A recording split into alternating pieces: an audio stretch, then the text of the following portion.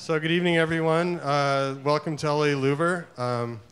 This is our fifth art talk for this year's Rogue Wave exhibition, and we're very happy to have three of our artists here to make an introduction to their work this evening for you, and we'll follow that with any questions you have. The three artists we have are Matthew Brandt, who's downstairs, Farah Karapetian, and Sarah Awad. And Sarah's two paintings are to my right and left here, and Sarah is to my right. And I'm very pleased to introduce you to her, and she'll tell you a little bit about her work, and again, we'll follow with questions. I would simply ask that since we are recording this, I'd like to bring the mic to anyone who does have a question so we can get that properly recorded for the archives. So without further ado, Sarah Awad. Maybe I should actually stand in the middle. Here we go. It's easier. So these paintings are part of a body of work that I began in January of this year.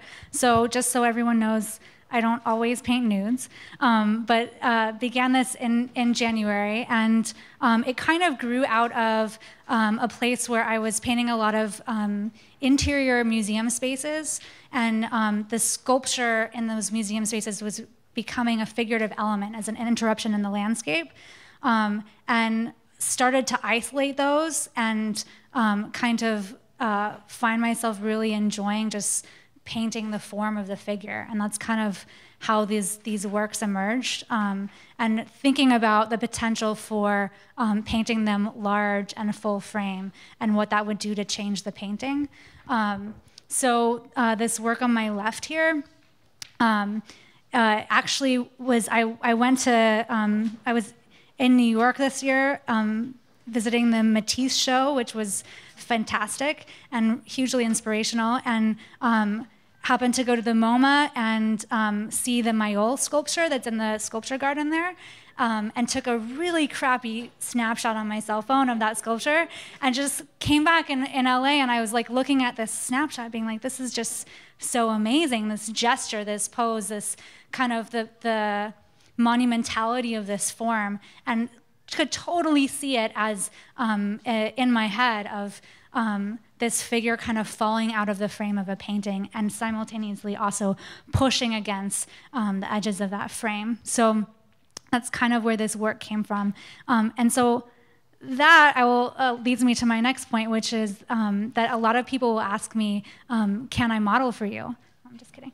They actually asked me, do you work from models? And the answer to that question is no. All of these works are based on other artists' drawings and sculptures. A lot of drawings recently. I mean, I started working from some of my old sculptures. Really, that's the only one. But there was, if you came to the opening, you would have seen a different painting here in this place. It was based on a Mayol woodcut of, I think, Virgil's Aeneid, or so. He just did a bunch of illustrations of kind of classical mythology, and found some of his drawings, the poses, the gestures, to be kind of inspirational. So, and I've been working from gestures that there's something classical about the form, but right now I'm kind of working through that onto kind of a more modernist and contemporary take on the figure.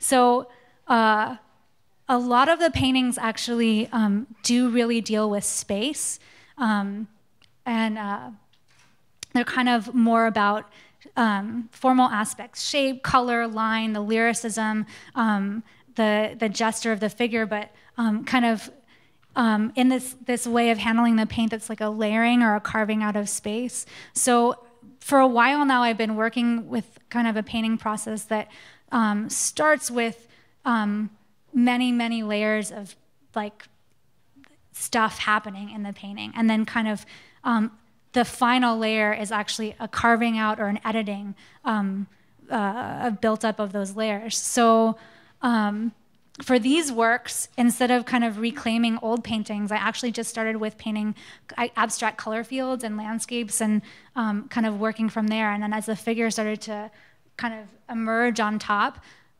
really wrestling with and figuring out what that space was going to look like and how they related to the full painting.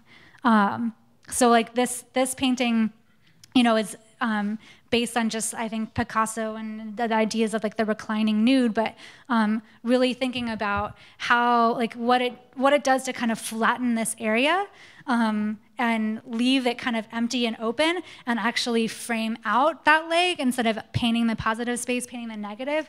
And for this painting sat in my studio for probably 3 months without getting finished. It was a place where it was so wrong that I couldn't figure out what to do with it or how to resolve it, but I knew that it was a good painting and it just had to be finished. And so, making decisions like, okay, if this is gonna kind of carve out the figure on the bottom, it might need something reciprocal on the top, like that flat green area. So that's kind of what I'm thinking about when I'm working, but yeah. I was gonna actually read a really great quote by Diebenkorn that I wrote on a little piece of paper, and it's in my purse downstairs, about the figure and just like the challenges of painting the figure. Because to be honest with you, I in the midst of doing these, I've thought many times, this is the most absurd thing I could possibly be doing, is to like be painting such a traditional subject matter today, and not even really sure if that's justified, but yeah.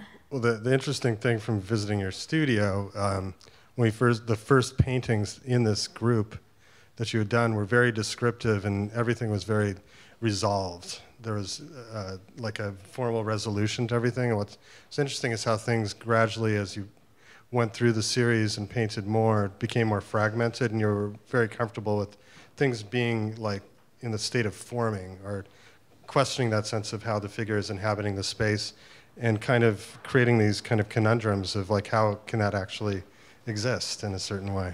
Yeah. So it's really fascinating to see how you became more and more comfortable with a certain looseness in just the whole endeavor. Yeah. Like just the idea of asking myself what's necessary. Like, that question of finish is always on the back of my mind, but kind of what's necessary to have the painting exist the way that it needs to. And often really destroying moments that are too resolved. A challenge that I've had is also, because the figure is such a psychological snag, it helps me to distance myself from the subject. That's one of the reasons why I'm using other artists' drawings instead of working from models. But like, what is the face supposed to look like? What's the expression on the face? Like, I don't want it to be a point where you get stuck in the painting. I want it to feel like it's actually just as fragmented or divisive as the rest of the painting. Does anyone have any questions? Several. Hold on one second. Let's start here.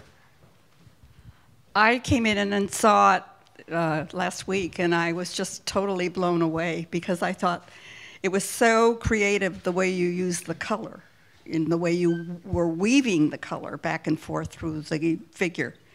And was it Matisse that inspired you, or was it basically, how did you figure out, like where the darks were going and where the pieces of green were going? I mean, and it looked so free and spontaneous and so fresh. Thank you very much. I actually try to deliberately make wrong decisions, like fictional. It's about making a fictional decision. Like, the beauty of painting is that it can be fictional. It's a combination of, it's a fictional interpretation of observation in a way. And so, like, the fact that the body would be, divided into 3 different colors or something like that, or like this, it would, deciding in advance that it would be these 2 really high key saturated colors that are almost the same value. Right now I'm working on a nude that has yellow in the shadow instead of something dark. So the body is kind of purple, but the shadow is yellow. Those kind of fictional decisions I find a lot of pleasure in. And it takes me out of the moment of having to like let my subject dictate what I'm doing. Instead, I get to dictate it. Well, actually, my question was kind of along the same lines. Like, how do you choose your color palettes? They're very unusual. They evolve, I actually start by mixing up a palette, and often they are actually also based on other artists' works. Like, I'll see something that I really love and be like, oh, that color combination is fantastic, and kind of start with that. But then they grow and they change, because it really is an evolution process. I'm constantly like taking time to sit and look at them and decide what has to happen next. Yeah, I don't know if that helps because everyone always asks me about color, but I don't really. I will say that my palette used to be a lot more gray. I use a lot of like grays. Everything is mixed, and so there's in terms of hue or tone, they're a lot brighter than they used to be, and a lot more artificial, which I'm enjoying. So these are not your favorite colors that. Well, this I mean, you wear gray. I'm kind of, I will say that I bought lemon yellow for the first time this year, and I thought, oh, this is a problem. I'm going to be addicted to this color. They can be very seductive sometimes. I had a question about scale when related to the human figure. Both of these figures in the paintings are of our scale, but just a little bit larger. Is that an element that you're engaging with, or are there nudes that are smaller? I actually haven't really made work smaller than this for this subject. I think scale and size is very important, and for these paintings, it's dictated what size the painting should be.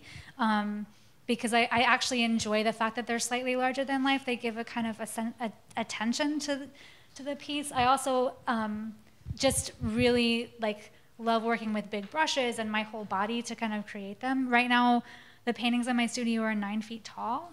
And the women are actually standing and actually cropped, so they're quite a bit larger than that.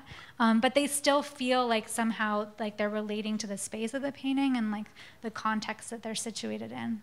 Yeah, they change the context of the room that they're in. Yeah, oh, absolutely. Yeah, what they're actually doing right now, I think, is you get kind of shocked by their monumentality, but then it almost disappears, and then the painting comes forward. It's this weird, at least for me. I don't know if it does it for anyone else, but. Anyone else?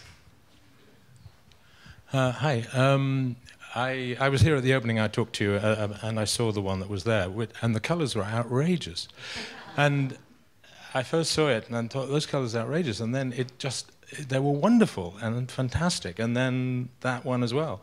And I've been thinking a lot about it and looking at them again every time I come on a Thursday, and it seemed to me that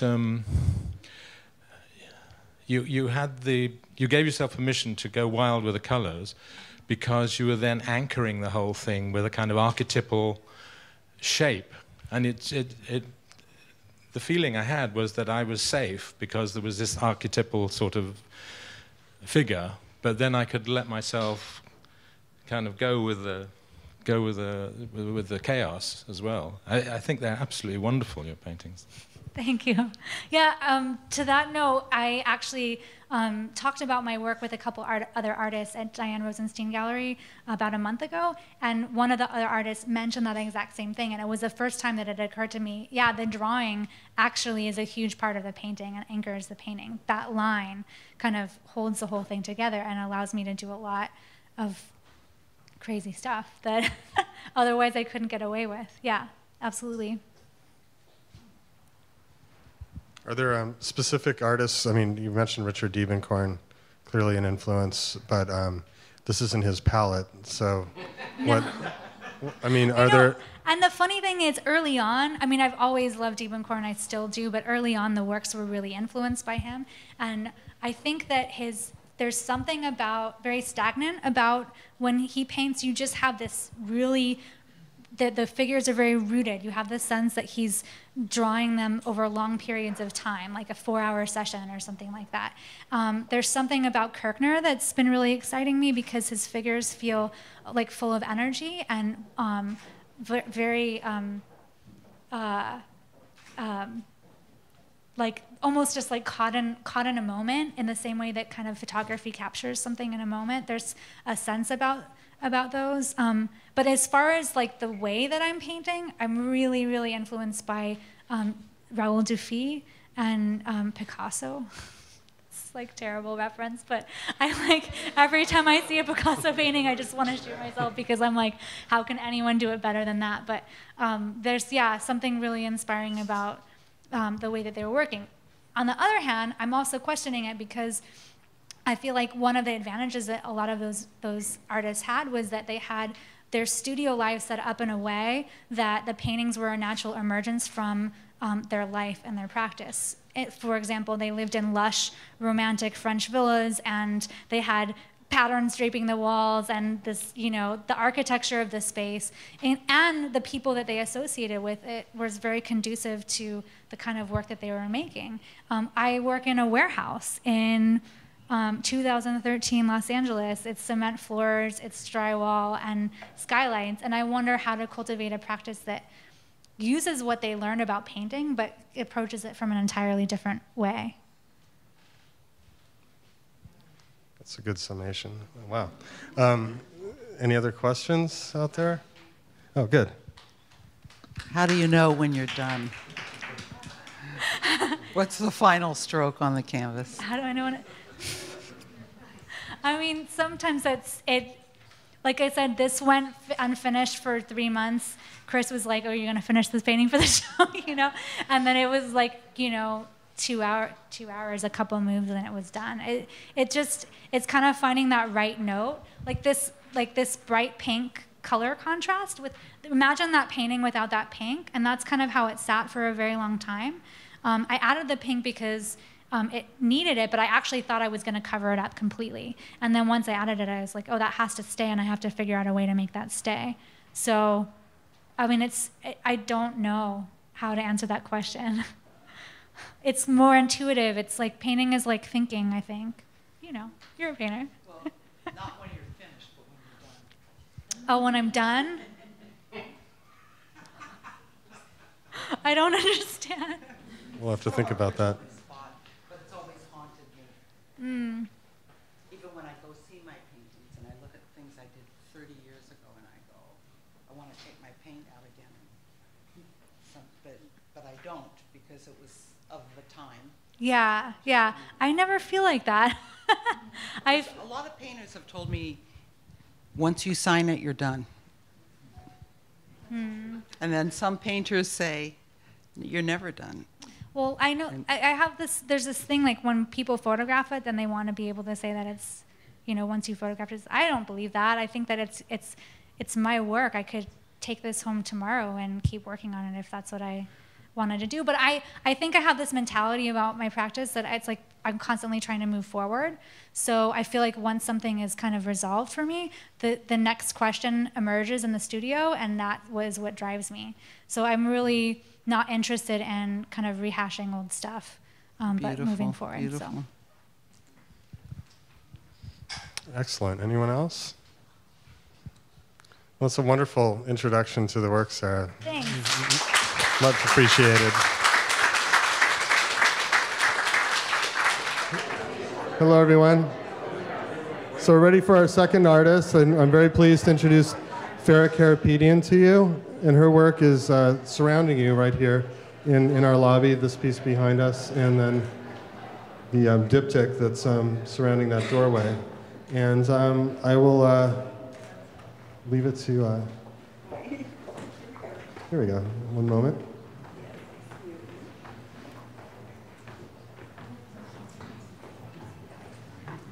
And Farah. Hi. Surrounding is an interesting word because you guys are actually in the piece.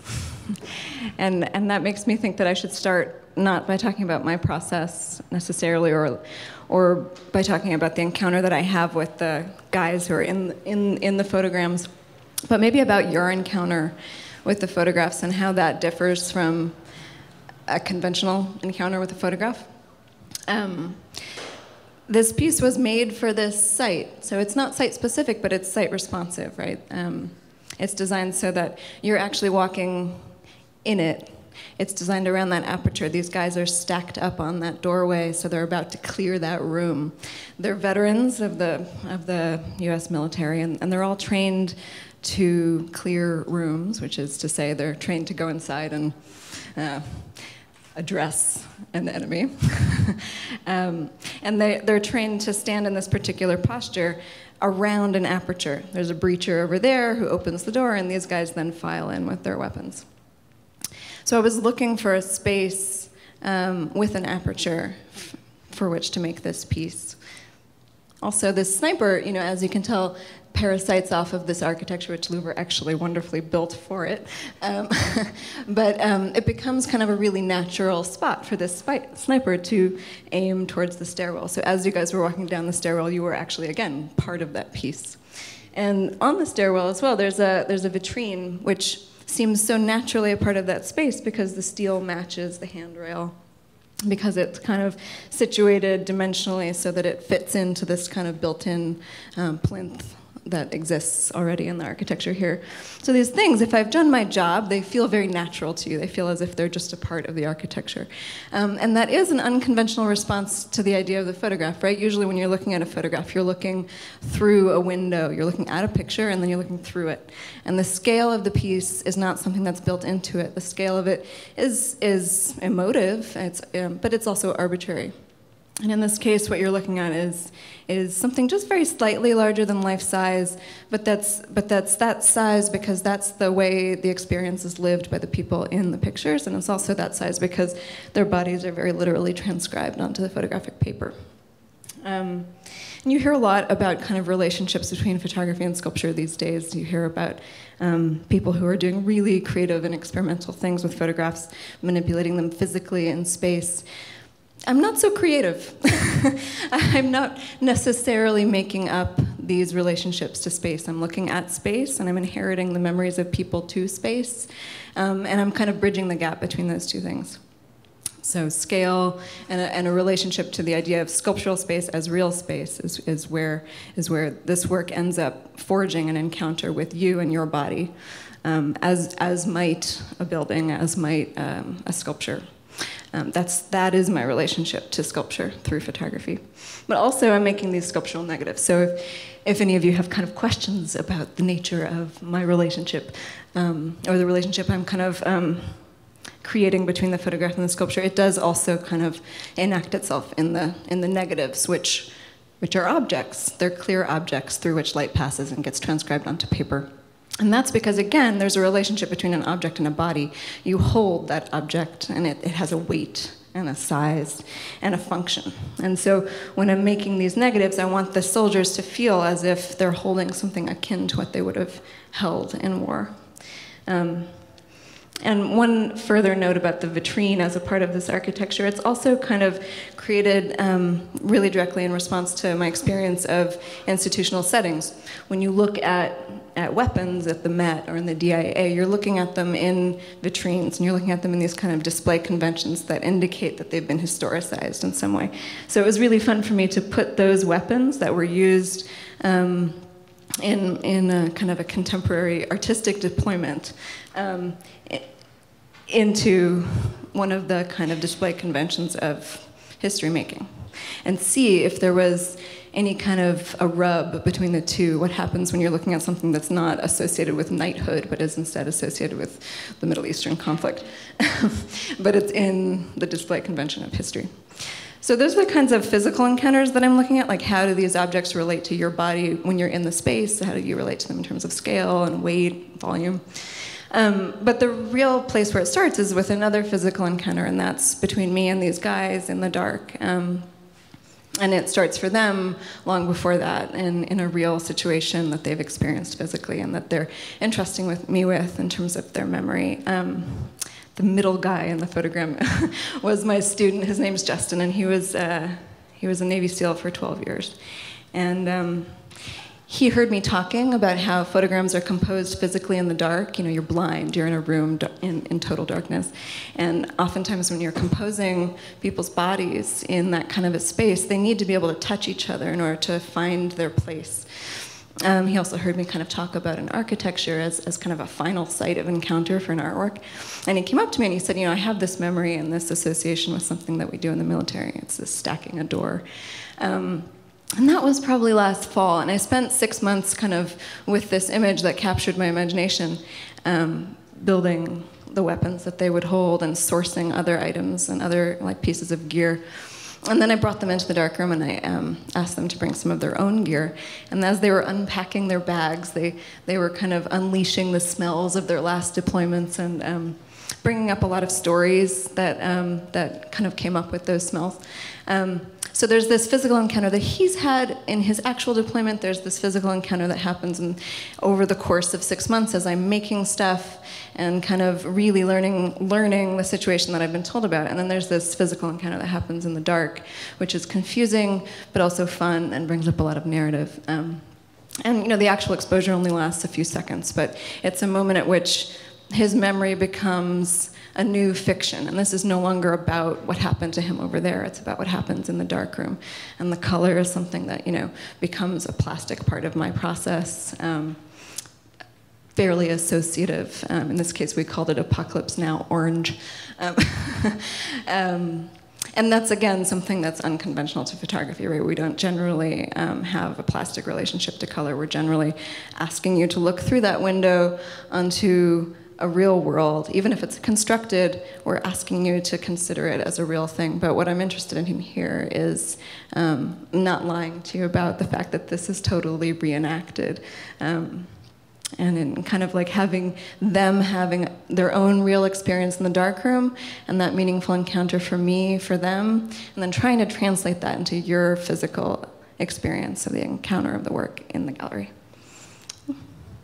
Fair, I think it might be interesting to hear a little bit kind of the nuts and bolts of how it works, because not everyone's, I was a little confused at first, I have to confess, like what you actually do with these guys in the dark and how you, particular color results, for instance, or why you might call a certain object you produce in resin a negative.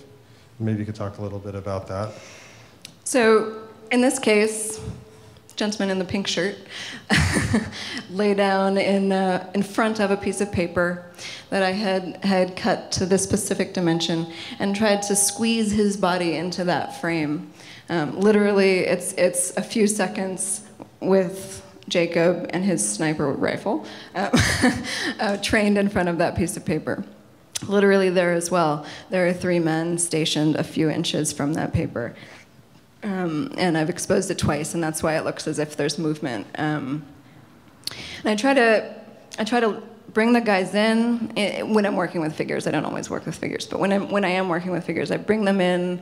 I ask them to reenact this kind of situation of muscle memory that they have, and then we look at their shadows together so that we all have a sense of the image that we're making and the representation that we're making, so that it's something we make together. I am not imposing a representative structure on them. We're working on that together. So we look at the shadows. I train my 4x5 enlarger at the wall from like 30 feet away. And then I expose 3 seconds. Then I expose another 3 seconds for the second exposure. And any kind of marks of process that happen during that kind of very brief period are a part of the handling of the piece, and then almost an artifact of the performance itself. And there's a lot of really interesting reenactment and performance in art making and filmmaking today. There's this really interesting film called The Act of Killing out right now that's produced by Errol Morris and Werner Herzog. I just saw it in New York. It's amazing. But it's all about these Indonesian genocidal killers who are reenacting their own stories. The filmmaker has let them reenact their own experience of having killed people, thousands of people. And at first they take it very, very comically, and they almost think of it like a cowboy western. But over the course of the movie, it's not therapeutic necessarily, but they've reenacted this experience so often that at least one of them seems to be coming to terms with what he's done. And that's only one small, very recent example of reenactment and the effects it can have on people as they're working through it. But I have found that reenactment is strong both for the subjects and for myself. Not that there's any particular pain associated with this work, but that it brings up so much for them, and I learn so much from them over the course of the encounter. It's really what makes it worth it for me. I'm thinking a lot about kind of conventions of photography and formal moves I can make that are new for me and learn from each process and each project, but I'm also really interested in tying my practice to my life and to the people that I encounter. So like, for example, in the spring, I've been invited to go to Kabul and this school of rock where these teenagers are learning to play electric guitar. And I mean, it's amazing. They're doing this thing in the middle of this ultimately frustrating and terrible and devastating life that they've had carved out for themselves. And they're learning to play, heavy metal. and that kind of poetry of just being able to respond to situations of frustration without total surrender, with just the ability to hold on to very banal objects like a guitar, or in the case of one of my prior series about kind of people in the Egyptian Revolution, their use of hoodies and sneakers and other kinds of really banal objects. I am invested in meeting those people and finding out, how they kind of hold on and move through their experiences. Because of course, very few of us have experiences that are quite so dramatic.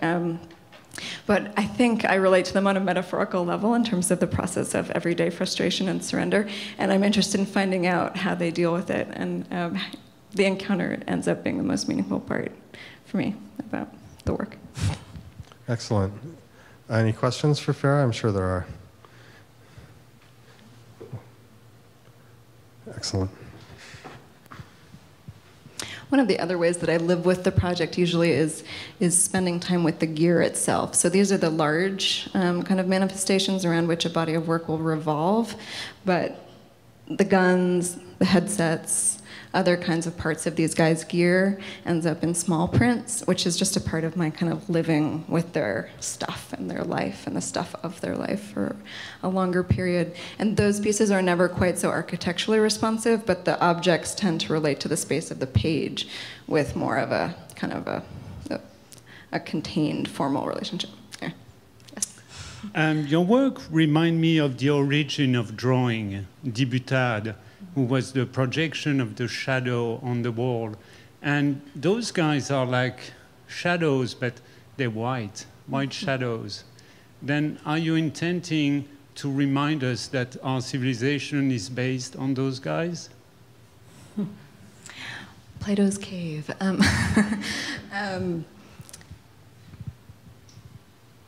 don't know if it's my intention to remind people that their life is based on anything other than what they discover themselves. But I am really invested in subtracting a lot of information from my perception of these people and managing to create a specificity and at the same time a very specific space and a very fictional space at once. And losing detail of feature and of context is part of that breadth. Sometimes I do feel as if I have to build detail back in, and that's why I'll make sculptural negatives, because when you look through a clear volume, you actually sometimes do get detail. And so in the smaller prints, when I've examined each object on its own for a longer period of time, and the light has settled through it, you'll actually get a lot of the detail of the text and the rounding of the objects. But I never remake people. I think I've only done it once. I remade myself. Because there's something so specific about a gesture and the hair on somebody's hand that, like, I can't make a resin negative of it that would approach the specificity that a real human body can communicate. I did make one of myself once to situate within a photogram of other people's bodies in which they were rendered like this. And that was a moment when I was looking at some paintings at the Huntington, and there was this painting of the tragic muse. It's called Sarah Siddons and the Tragic Muse. And there's this woman who's kind of in the throes of agony, and she's got all these kind of ghosts of things she's thinking about around her. And, life is being lived around her. And I think there were a bunch of people in my life who had died, and there were a bunch of people who got married. There was just so much life being lived around me that I kind of remade this photogram with myself as the kind of centerpiece, just, generic self, and then all of these kind of ghostly bodies around myself. So yeah, I do actually respond a lot to the idea of the shadow as being really, really specific and also really, really possible to project into as an open form. Thank you. I think your work's absolutely wonderful, and I love the sculptures. And I didn't know anything about where they came from. And my feeling has been, especially with this one, of great sense of peace and light, and the sculptures so full of light. I mean, everything's so full of light. And that seems to perhaps go against what you're trying to convey, but... No, not at all, because it's not like they're in the throes of agony. They've all worked through it. They're vets. And I'm not in the throes of agony about this subject myself. In fact, I think it's more useful to have a violent situation depicted with, strawberry blonde palette, with a kind of a sense of organization. If you think about like the literature that exists out there, the fiction about war and or peace, it's the voice of the writer that ends up resonating with the reader more than the war itself that's depicted in the novel. And I think that the voice that I'm trying to achieve here is nothing if not my own. It's certainly not a documentary journalistic voice. I'm not in Kabul in the streets with the rifles. I'm in a dark room. And so it's deliberately a representation that comes through the peaceful perspective both of myself as just an artist who's got formal conventions within which I'm working, and these guys, one of whom is actually a fashion design student, one of whom's a painting student, and another of whom isn't an artist, but he's worked through his experience. So I'm glad that it registers as peaceful and as something that doesn't create further conflict. Right? It's the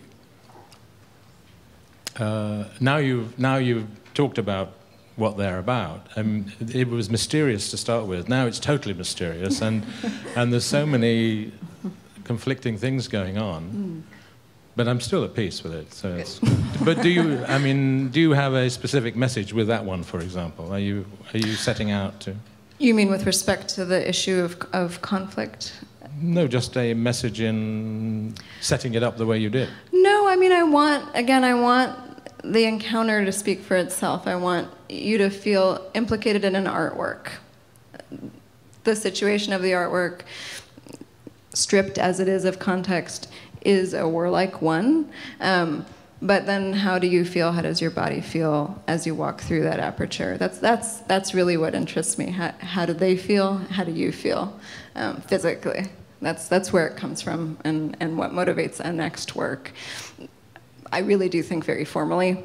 When I think about going to Kabul, I love the idea of going to the School of Rock, but I also think about the stage as another level of display convention that's going to be so fascinating to work with. How do I work with the idea of a stage?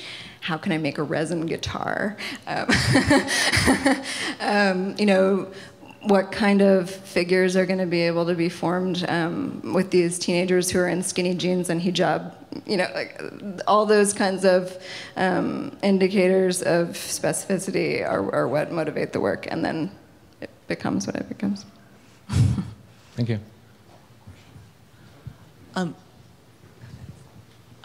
Just looking at some of these things, I had seen your show at Jonathan Brown's Space, and what's interesting about looking at these installation pieces is the sense of movement. On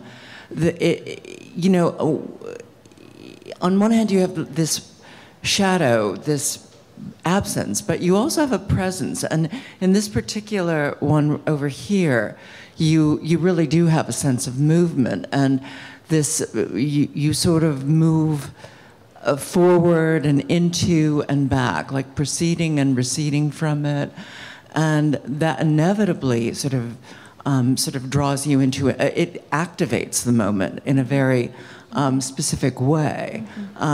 So it's more than it's presence and absence, and it's duration. Yeah, and yeah, it's a temporal aspect, and I'm wondering, is that a direction that you're moving in, away from like the kind of static objects that you had from Tahrir Square to this kind of thing, and also the idea of like the aperture, opening a room up, clearing a room. The action is like it's very active, it's very activated, and I think it's hard to feel at peace with it, and even the sniper in back of you, you have this like sense of like something was there, something is still there.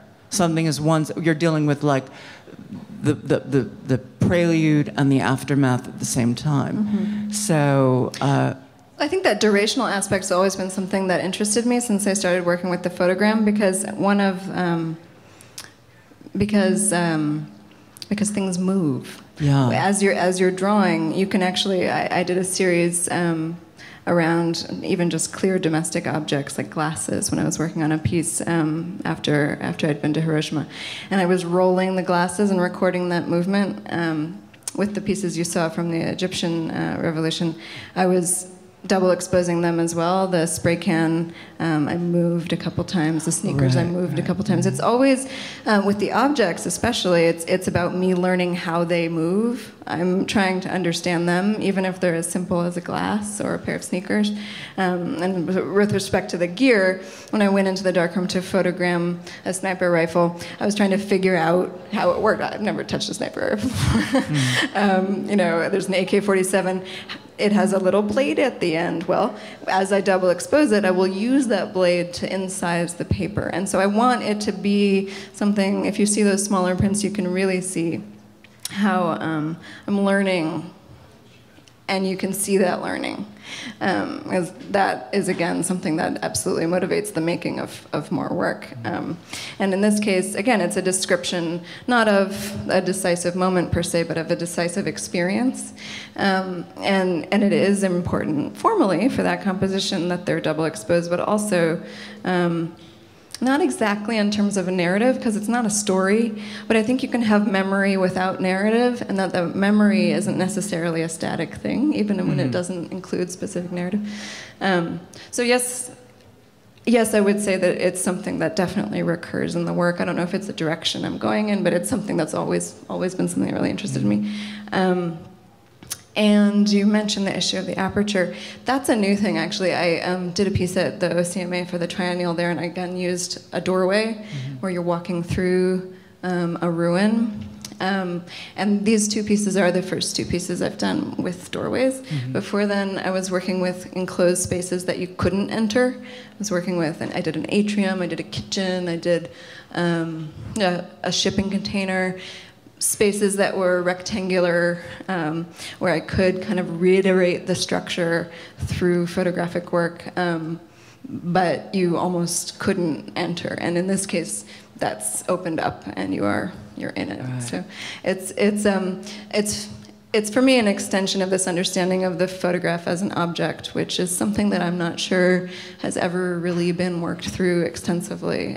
Because when we thought about, when painting became an object, that postmodern turn, that minimalist turn, that was after modernists had explored the painting as an object. When you think about modernist photography, you think about really unmanipulated black and white pictures from 35mm negatives. We never had a moment of modernism where the photograph was considered as an object. And so everything that's happened in terms of the print's relationship to sculpture, to architecture, to objecthood has been really experimental and current. And so I kind of feel as if I'm at the same time working in a very kind of contemporary palette and with contemporary subjects, I am kind of regressing a little bit to that moment in painting's history in the late 60s, like when the painting became an object.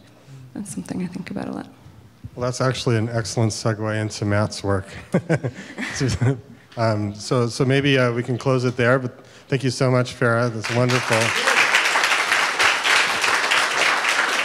Okay, everyone. So it's my extreme pleasure to introduce Matthew Brandt. Hi, everybody. Whoa, it is. Sorry, I'm going to stand. Quiet, please. Quiet, please.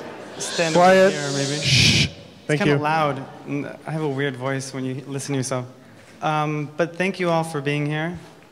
Shortly after rush hour, I guess. I know it's hard. And thank you, Chris and Peter, for putting me on the walls. It's a great honor to be a part of the show. And thank you, Sarah and Farah, for going first. This is kind of intense.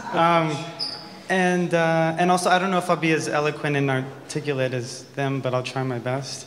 But these pictures are from pictures of Rainbow Lake. And it's a lake in Wyoming. There's two pieces, this one and that one. The one that Jeff is in front of, which is good though. No, that's cool. And one is sort of like a larger, straightforward view, and the other one is a more fragmented, but I like to think maybe kaleidoscopic view. And they're all traditional, conventional sea prints that have been soaked in the lake water. So these are part of a larger project that's called Lakes and Reservoirs. And in that project, the sort of procedure for that is to go around and photograph lakes around the western United States. And I sort of like the idea of this photographing lakes around the West because it has this kind of an interesting relationship between exploring the West and photography. And I think that a lot of guys like Sullivan and Watkins and these historical photographers were going exploring the West and in sort of uncharted territories in the late 1800s. And they were still also exploring photography as the medium because it was still in its sort of infantile stages. And I sort of like that relation. So that's just like a geographical parameter for choosing Western lakes. Because otherwise I could just go everywhere and just exhaust myself and just be tired all the time. So Western lakes make sense, Western Northern American lakes. And this is Rainbow Lake, and I liked Rainbow Lake because of its name. It was just, I went there specifically really because of its name. I didn't know whether it was a nice lake or not. But, I was hoping that I could do a good job in photographing them. So at one point, these looked like good, normal pictures. I did rule of thirds and tried to do a good calendar-esque composition and sharpness. And I like to geek out in terms of the photo traditional techniques and making a good picture, going there with the 4x5 and stuff like that. But at the same time, too, when I go and visit these lakes, I go with my camera, but I also go with like a 5-gallon jug of water, sometimes 2, and I go and take a picture of the lake, but I also collect the water from the lake.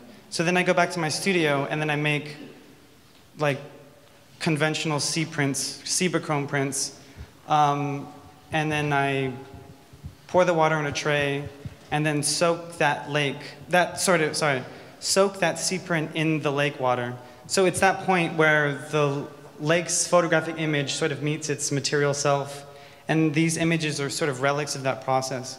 And sea print photography is kind of an amazing technology in and of itself. I mean, if you look at some of these, these guys were geniuses, and it's amazing. They're different colored layers of blue on top of red on top of yellow, and you could see that this is where the lake water degraded it, and then it didn't take off here because this is an air bubble, and then it sort of comes off in different ways. So there's a big, huge sort of level of chance that that you end up coming up with, and I think that's what keeps me going to make it too, because it's always kind of a surprise to see the certain color reactions. Trying to think. Oh, and anyways, so Cibachrome technology is this thing that I think also when I started the project, it was I thought that I would maybe have. I started in 2008, and I thought I maybe would have had like maybe a 3-year stretch, because I thought it's a medium. Wet chemical photography is just becoming not very practical for anyone who actually makes prints. And it's more so just inkjet with digital technologies and stuff like that. So I was thinking that, in a way, this is sort of about like, latching on a little bit to wet chemical photography and making color prints, and so it seemed to make sense to equate sea prints, wet chemical photography, with bodies of water, and you can sort of get into like falling water lines or whatever. But I think that it's that just simple relation to wet and wet that kind of made sense to make pictures out of it. And then this is like Rainbow Lake as a grid. This is a more recent sort of, sorry, I'm going to step back from my voice. It's like haunting me from behind. And I like because this sort of is a little bit of a demonstration of the versatility of the process and the kind of limitlessness of just playing with colors and water, I guess, and I sort of chose the most colorful ones and then put them in a grid. So that's Rainbow Lake. And if you guys have any questions, you could just interrupt me. Otherwise, I'm just going to ramble and talk about what I had for breakfast. Well, I have one question. A lot of photographers are dealing with traditional printing techniques and so forth, bumping up against like, supplies running out, et cetera, et cetera. Is the C-print technology something that's like basically fading away and you can't access this stuff, or it's something that... I mean, yeah, I'm surprised that I can still do it. And I figured when I started this project that it would end when I can no longer get it. And I'm surprised that I can still get it, even though it's getting more difficult to order. Like now I have to order in rolls, I can't get the sheets anymore, and it's becoming more difficult, but still, maybe I'm just getting better at digging on the internet or something, but you can still get it, but it's not as easy as it once was.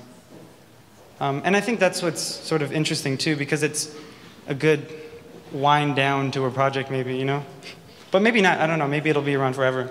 Hopefully it will be. Kodak's great, but bankruptcy? So it's slightly endangered. It's not on the endangered list, but it's close. I would say, yeah, I'm surprised it's still around. Sorry for anybody who's a traditional C-print color printer. Do we have questions for Matt? Oh. Sure. Oh. Sorry. So I had a question about your process. Obviously, you lay them face down if they have air bubbles, but how long do you let them sit within the tubs? It really depends on, I guess the image density of the water, or, there's a lot of factors. Maybe the humidity in my studio, if it's really nasty, I don't know. But, and also I think this one was face up. These are face down. But I started making the bigger ones face up because there's still some play in terms of how I decide. So when I put it down in the lake water, sometimes certain areas bubble up naturally. Because it's hard if you ever try to, push something down in water, there's a natural resistance. So I try to let it delegate the composition, I push it down and this part naturally bubbled up. I could easily just doink and then have that submerge, but I try to let chance take its course and work with it. But that's the fun part, is collaborating with water. But in terms of time, I don't have it clocked out, but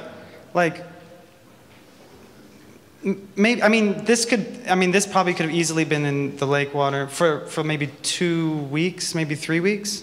Because if you look at these areas up here, that's used to be just a big, huge puddle. This was a gigantic puddle. And I'm just sitting there waiting for it to evaporate, so it's just sitting in my studio. And, that kind of happens all the time, too. But the face-down ones are a little bit easier. I just also I can't see what's going on. These I can kind of oh, it's cooking up nice, or whatever, but time to drain, but these, it's sort of, I just leave it and cross my fingers, I guess. So these are also a few weeks at a time? Yeah, I guess. How it's lift it under the corner. I think that's a good one. But, yeah, I'm sorry. Maybe half a week for that one? I don't know. It's hard to say exactly. And then do you use the same tub of water for each piece? Yeah, well, for this is Rainbow Lake, so it's all the same water. Okay. So these are actually easier because it's a small thing. And, I made these first before this. You know what I mean? So then I have a bunch of water and then I just sort of... Right, so the residue is kind of left within... Oh, yeah, the water gets pretty rank after about, 2 months. I've had, maybe this is TMI, but I've had people from my management of my studio coming in and what is this swamp? I think this breaks codes. And they were gonna look into the rent fine line and see if I'm breaking certain codes, but I just try to clean up nice. I'm gonna get a vent, that's what I'm gonna do. I'm in the works of getting a nice vent. But yeah. Anyone else? Oh, here we go. Do you think that the chemical composition of the water has anything to do with the look of the pieces? Oh, definitely. When I pick up some water, there's a lot of sediments and things like that. And then when I pour it on the print, once that leaves even little pieces of rock or whatever, it really eats away in that area too. So I would say, yeah. And I've noticed that times are different too, and also some lakes water get kind of gross just sitting in the barrel. There's something, they start to turn green, or certain things happen and some don't. So I'm not necessarily doing litmus tests or pH balance or anything to each one, but they're always a little bit different, I can tell. And just making a few of these, I've learned that it is different, But sometimes the C prints are different too. Sometimes earlier I'm using Fuji or Kodak, stuff like that too. So there's some control depending on what I can grab my hands on, I guess. Have you ever tried using distilled water? No. But I use distilled water for other things, for like all the like processes and stuff like that. That's always important. But not yet. But maybe it'll just sit there forever. I don't know. Probably not. I think it'll still break down. I'll do it and let you know. So each one of these images start out as a traditional sea print? Oh, yeah, yeah. And then it breaks down, so yeah, you don't so have this the used water to be a while good you- photo. And now I just messed it up, I guess, yeah. Okay. And it's just the color breakdown. I mean, And they're all the same photo. oh, yeah, that's another thing, too. They're the same picture, all the same repetition. So I should have said that in the beginning. I feel like that was a... Oh, sorry. I think there's one back there, too. Question.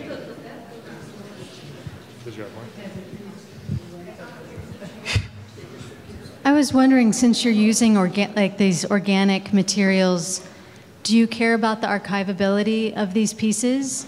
How do you fix it? Because it will keep eating away at that, am I right? No, I mean, in terms of my research and meeting with other conservationists and stuff like that, it's pretty much just as, what's the word? Just as archival, stable, yeah, thanks. Stable as like a normal conventional print. It's just the colors are sort of just moved. Do you know what I mean? There's not anything, as long as it stays dry, I mean, like anything else, I think. So it won't keep eating away No, at I it mean, once you take it off. Yeah, there's no like acids or caustic things. It's Okay. just lake water. And you know, like a normal print is washed, so it's Okay. always had a normal water. But there's other projects I've done that have archival issues, you know, in terms of printing with candies and stuff like that, which is a whole nother issue, but maybe I don't want to go there. Okay, thanks. What aesthetics, philosophies, or ideas motivate you and your artwork? Oh, that's a tough one. Oh, I'm starting to sweat. I would say a lot of like photo history. I would think that really gets me going. But sorry, what was the question again? I'm sorry. In plain English, like what ideas influence you and make you, oh, I want to make photos like this, maybe artists of the past or movements? Yeah, I mean, I was influenced by a lot of, like, I went back to school at UCLA and studied with like Jim Welling and Kathy Opie and Morgan Fisher, and these guys, they really helped influence me thinking about, like Jim Welling, it's thinking about photography and color and constructs, and he really, you know, thinking about these guys, and I feel like there's a number of people that I sort of studied with. I worked for a photographer, Robert Polidori, as his assistant, and learned how to carry equipment really well, and I think that taught me something. But in terms of a larger sort of like aesthetics thing, I think early on I was interested in reading like psychoanalytical literature, like Lacan always interests me, and thinking about the, you know, relation between image and real. I mean, I feel like that's here. There's the image of the lake, and then there's the real lake water coming in, and you know, things like that kind of, you know, I feel like worked itself out some way or another into these pieces. But I don't know, I can think of a reading list later too. I'm sorry. I don't know. Anyone else? Oh.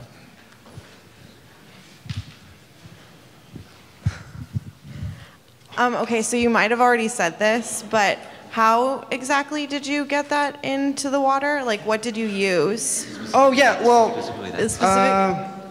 Specifically that size. Oh, yeah, imagine like this, a big, huge tray this size, like kind of badly built, and with like a bunch of plastic, because I used to try to make a bunch of my photo trays properly with fiberglass, but I just could never do it right, so I had to realize like a really thick plastic mill would work to cover it. And just imagine a huge tray, out of trees, I guess, wood tray. And it's like on sawhorses, and so it's just, I put the water in it, it's like a big, huge, like nasty looking kiddie pool. And then I put the print in it. And I try to poke it down. I have some things I can use to poke it down in certain areas, but I try to also let it do its thing. Does that make sense? So it's like a big bathtub, shallow bathtub. Can I ask, do you have a preference to like what kind of focal length you use in your pictures? Is it always the same? I try to do the whole old school f/64, get as much in focus, you know? So I try to stick with the conventions of like Ansel Adams, you know, black points, white points, and in terms of focal point, I try to get everything I can. But sometimes I just get lazy too. It's hard to get it all in one shot. And then was this, can I ask, is this a 35 millimeter? No, actually, no, well, these, the bigger ones I started to do, these are the first ones where I started to shoot digitally. Oh. And like all the other sizes are 4x5 and large format. But with this scale, it's just, I couldn't, there's no printers that do that. You know, I used to print at UCLA, the widest they could go is 50 inches wide. But with these, I shoot digitally and I do a photo stitch thing. I just go like that, you know, and then cross my fingers that it all comes together. Yeah, like, yeah. Excellent. Do we have anyone else? No, I think that's terrific. Thanks so much, Matt. Thank you, guys.